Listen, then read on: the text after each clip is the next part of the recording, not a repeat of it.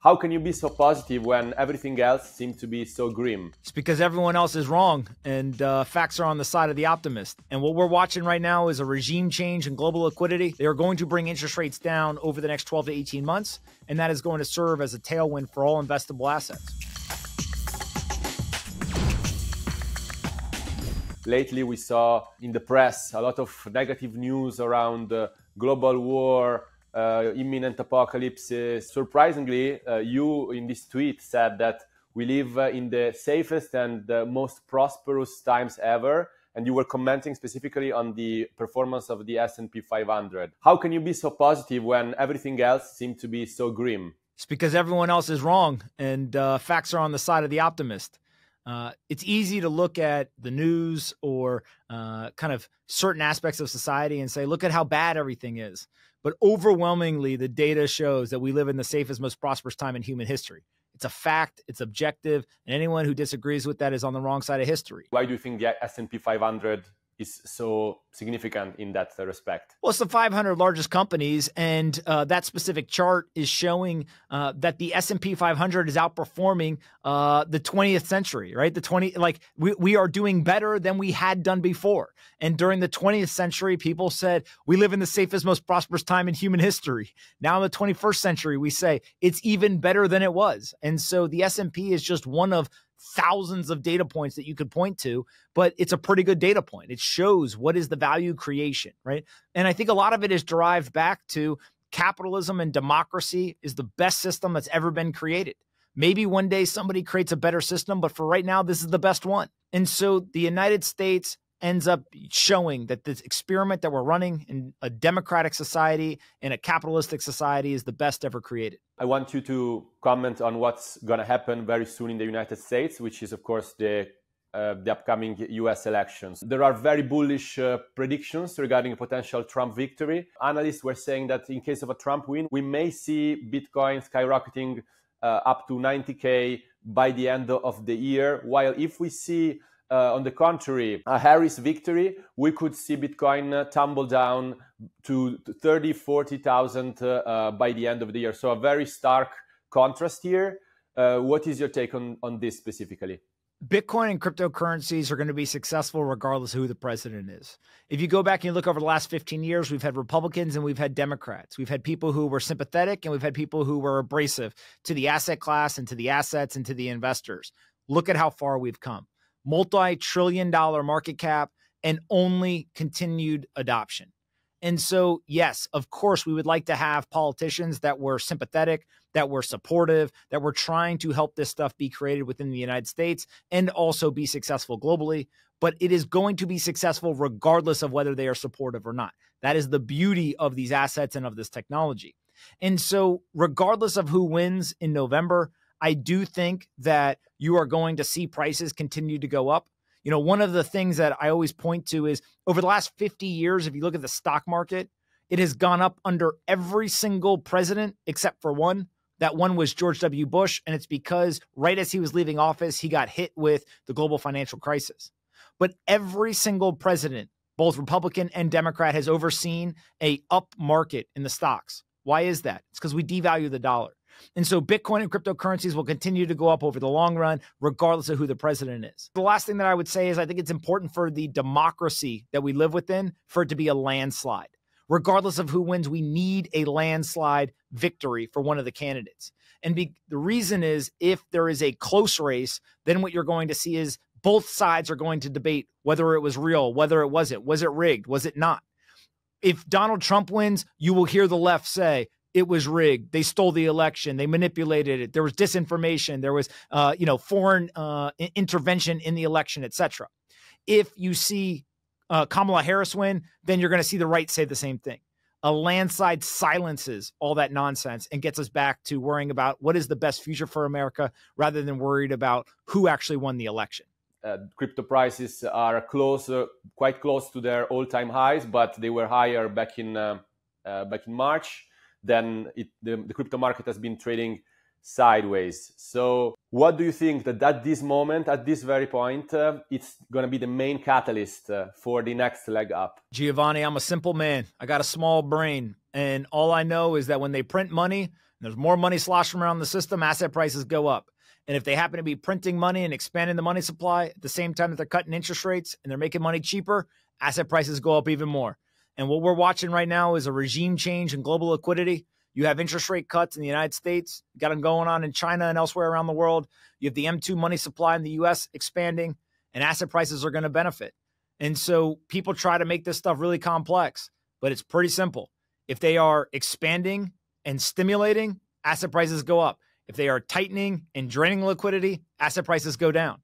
The word stimulus is a very important but very specific word. Their job is to stimulate the economy. They're going to make things get better. They're going to make asset prices go up. And that's the regime that we've entered. Once you change regimes, you can't flip-flop. You can't go loose 1 month, tight the next, loose again, tight again. You either got to be committed or not. And if there's one thing that the Fed is they're committed. And so we saw at the end of 2021, November, they started talking about we're going to raise interest rates. And then they did. From March of 22 up until September of this year, they kept raising interest rates and holding them at a high level. But in September of 2024, they decided that they're going to start cutting interest rates. So they're going to cut. And maybe they did 50 in September, and maybe they pause, or maybe they do another 25 basis points. But the trend now is down. They are going to bring interest rates down over the next 12 to 18 months, and that is going to serve as a tailwind for all investable assets. Last year, if I'm not mistaken, you sold all your ETH holdings and you bought Solana instead. Can you explain what is the rationale behind this investment decision? Solana is cheaper and faster, and I think people who are building stuff are going to want to operate on a platform that's cheaper and faster. And as more people begin to use that platform, the price of the asset's going to go up. And so far, that's pretty much what's happened. I think that since we originally bought, we have seen Solana go up about 300%, tripled in price. At the same time, Ethereum is essentially flat. And I expect that trend to continue. I think Ethereum will go up in price, but I think Solana will go up more. And so, people have heard me say before, Bitcoin is an asset that I plan to hold and give to my grandchildren. It is something that is a store of value that I have deep conviction over the long run.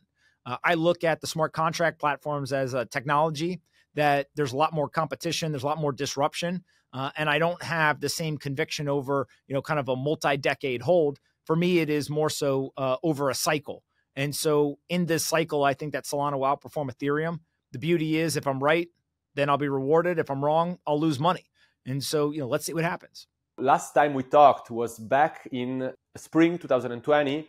So essentially over 4 years ago, basically one entire 4-year cycle ago. How has your broad thesis on Bitcoin and crypto changed since then, if in any way? I think the core thesis of Bitcoin as the superior store of value has not changed at all. I think if anything, we've seen that thesis play out, and it's accelerated now that we have the ETFs and many, large Wall Street firms all participating.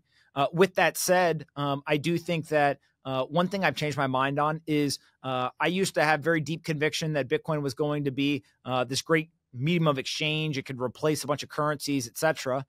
Now, maybe that happens. Maybe it doesn't. I have less conviction that it is going to happen or needs to happen.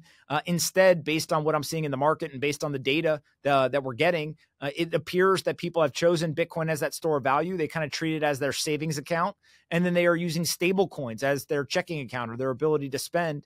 And so instead of having a currency competition, what you're actually getting is two currencies rising together. You're getting Bitcoin rising as that store of value, and you're getting US dollar stable coins rising as that medium of exchange. And I think that's great for the dollar, and I think that's great for Bitcoin. I wanted just you to expand a little bit on this thesis regarding Bitcoin as playing the role of a saving account. Yeah, if you think in the traditional world, that's the three accounts you have, right? You have a savings account, you have a checking account, you have an investment account. What you do is you get paid into that checking account. You move some of your money over to your savings account. You don't touch your savings account. Rule number one of savings account, don't touch it.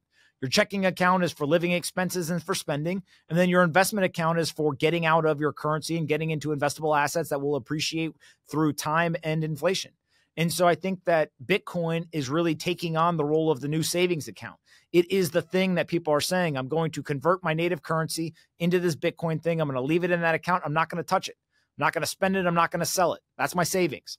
On top of that, I'm going to keep a checking account, whether electronic account or digital, and that's the money I'm going to spend. And then I've got an investment account. I'm going to hold other assets, whether they're stocks, bonds, currencies, commodities, whatever else. I'm going to have an investment account. And so Bitcoin doesn't need to replace everything. Bitcoin, if it replaces just the savings account, it's going to end up being worth much, much more than it is today. But that framework of having a checking account, a savings account, and an investment account now allows you to overlay the crypto assets into that traditional system.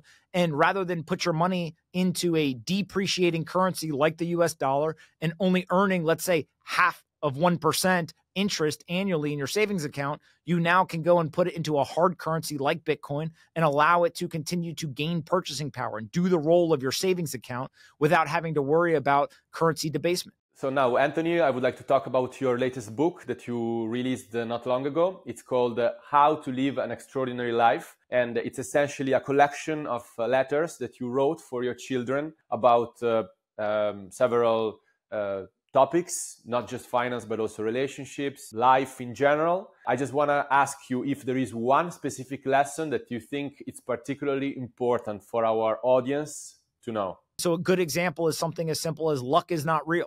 So many people assign luck as the reason why they were successful. They assign luck to whether they had a good day or a bad day. But luck literally does not exist. It is something that we created in our minds, but it is not real.